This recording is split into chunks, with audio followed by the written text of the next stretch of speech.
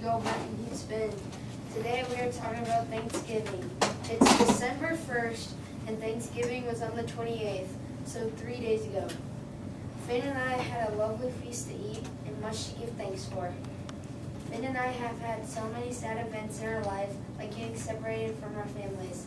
However, on Thanksgiving we give thanks to God for letting us be able to live, and so we say the rosary and pray to God. On the afternoon of November 26, 2 days before Thanksgiving, we set out to give Thanksgiving dinners to people.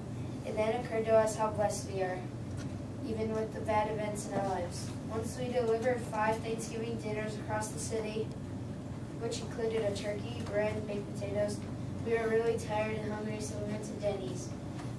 I'm not a big fan of Denny's, but I was hungry. While I was ordering, I overheard people behind me saying, "We need to get jobs. I know they're hard to find, but we need to get one fast." The male replied, "Okay, but I need to tell you something. Nancy." "Yes, David?" "I can't afford to pay for a turkey this Thanksgiving." That's when Nancy went silent. She replied, "Okay, let's go home.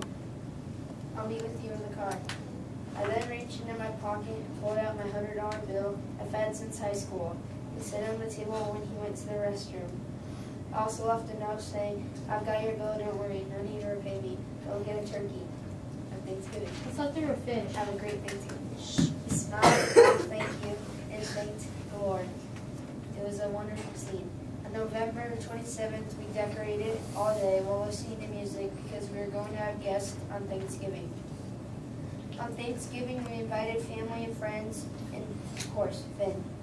We had turkey, ham, bread and butter, salad, and mashed potatoes, and Pepsi and Coke products to drink. About 2 hours into it, we pulled out a cake we recently bought that had a picture of baby Jesus. We said what we were thankful for. It was a great day and a great feast. They eventually left after the Lions beat the Packers in OT. We're hardcore Lion fans. It was a great Thanksgiving, and we were blessed to be able to celebrate.